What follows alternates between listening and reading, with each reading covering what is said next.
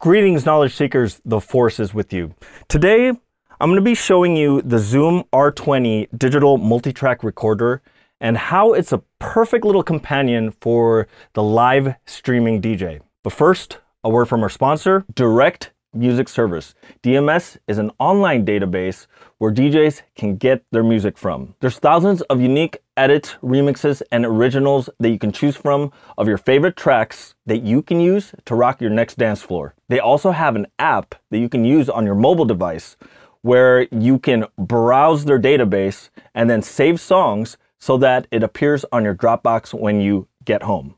I'm going to leave you 2 discount links down below in the pinned comment if you want to subscribe. Go to directmusicservice.com today to sign up. All right, so multi-track recorders, digital multi-track recorders have been around for a while. In fact, they've been around longer than a lot of your favorite DAWs. They were basically an evolution of the cassette Porta-Studio, and they were popular in the late 90s to early 2000s when computer power just wasn't enough to be able to do the type of tracking that you wanted to do when recording. Now, as computers got more powerful, the popularity of multi-track recorders kind of dwindled and were kind of replaced by the audio interface, which allows you to multi-track record into a computer. However, there's still a value to having a standalone multi-track recorder that's capable of doing all the things that your computer DAW can do and be able to do it without the laptop. And the R20 really hit that with the intuitive design that's easy to use with a touch display that's easy to navigate. How easy is it exactly? Well, I've never used it before, but I knew where everything was. The reason why I did is because I already know how to use the H8 portable multi-track recorder, which is basically a field recorder that records multiple tracks. And Zoom does a great job of making all their devices so streamlined that if you know how to use one, you somewhat know how to use the other. And in a nutshell, the R20 is a 16-track multi-track recorder with 8 individual inputs. 2 of them are combo XLR TRS, with one of them with a high Z input for your guitar. And then you have 6 XLR inputs on the others. You got 2 pairs of 48-volt phantom power if you need to run a condenser mic. That's 8 inputs you can record simultaneously, more than enough for a full drum set. Now, that's the multi-track interface mode, but you can switch it to audio interface mode, which can either give you 2 stereo inputs going into the computer or 8 individual inputs going into the computer, and you can use it with your favorite DAW. So here's one thing to take away from that. For under $400, you have an 8-input USB Type-C interface, which, by the way, can also multi-track record standalone without the computer.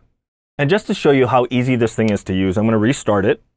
So here on the projects menu, if you were to use this as an audio interface, you can switch it to either stereo mix, which just gives you the left and the right, the overall mix, or you can go multi-track, which allows you to put all your multi-track inputs into the computer and pull them up individually. Now let's go back to the projects mode, which is what allows you to record this in standalone. Let's start a new project, and I'm going to show you what I did to be able to record my live stream while I'm live streaming.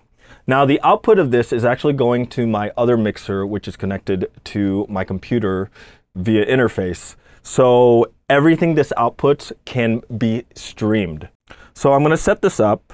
I have on channel 1 and 2 is the output from my SB3. And I'm going to arm channel 1, channel 2, and channel 3, which is my microphone. I'm going to click channel 1, and I'm going to set this for a stereo link, which will link channel 1 and 2 as a pair.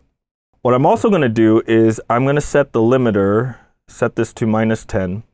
There's an input dynamics here. You can either keep that off, have it set to compressor, limiter, or noise gate.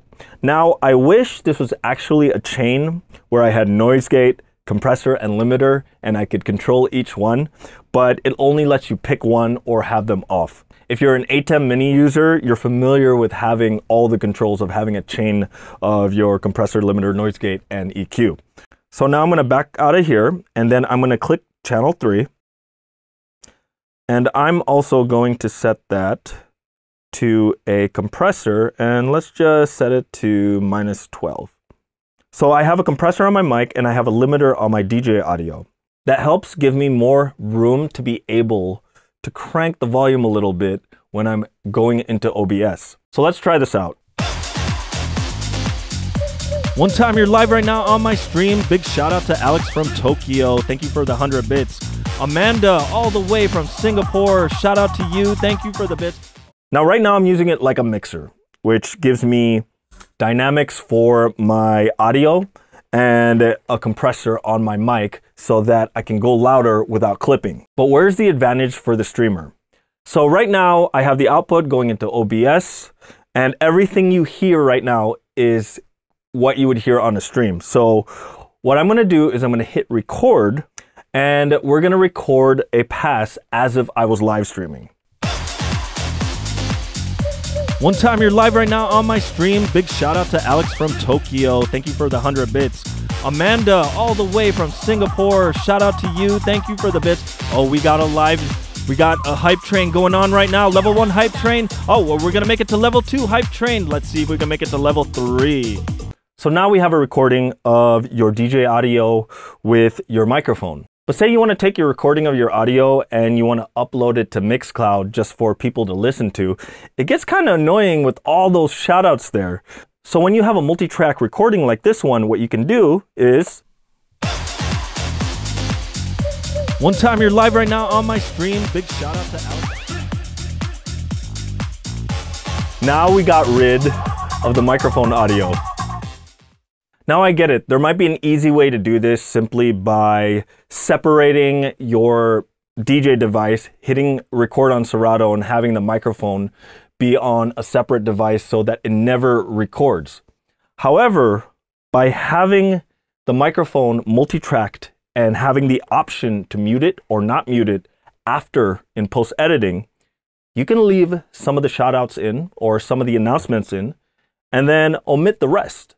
So overall, the advantage here for the streaming DJ is you can process your audio without doing the processing on the computer, giving you more dynamics, getting louder without clipping, have the ability to record your audio and your microphone separately, and having the flexibility not only to mute the microphone, but be able to edit in whichever parts you want to keep. You can do it here, or you can export it to an SD card, and you can do the editing on your computer, whatever you want to do. Now, the one thing I really wish the R20 and the H8 can do, Zoom engineers, if you're listening, is I wish that instead of using another interface to stream, go into my output, I wish that in standalone multi-track recording mode, I can still output to the audio interface in stereo. That way, I can record on the R20 and still be able to stream. So Zoom, if you can make that happen for the R20 and the H8, I haven't tried any other products, so I can't speak for whether other devices can do that or not. But the R20 and the H8, I hope you're able to do simultaneous stereo audio interface output while in standalone multi-track mode. Because it's already a great device for recording, and it does have the capability of being able to output as an audio interface. If it could only do both, at least just the stereo mix out, that would be awesome. But even if it can't, this is such a great tool for the live streaming DJ, and also a great audio interface that gives you 8 inputs for under $400.